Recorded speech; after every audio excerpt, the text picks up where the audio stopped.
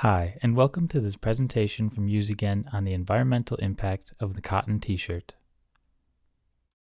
To determine the environmental impact, we divide the life cycle in 5 phases. The material phase is where the fiber is harvested or manufactured. The production phase is where the textile is made. The transport phase is involved every step of the way. The use phase is when the consumer wears it, and the disposal phase is at the end of the road. Pollution occurs in every phase.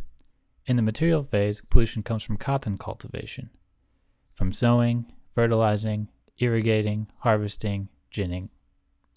In the production phase, pollution comes from chemicals and dyes, from spinning, knitting, bleaching, dyeing, cutting, and sewing.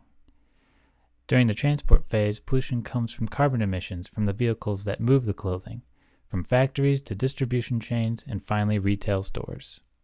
During the use phase, pollution and wasted energy come from washing and drying the clothes. And finally, there's the disposal phase, where pollution comes from wasted energy, from incineration and water treatment to the unnecessary overflows of landfills.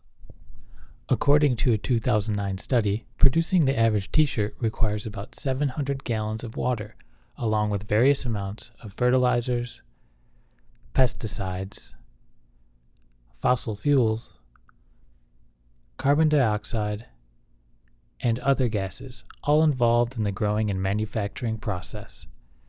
Additionally, the carbon dioxide emitted into our atmosphere from simply washing and drying a t-shirt is actually quite high, at nearly 18.3 pounds after 50 washing and drying cycles.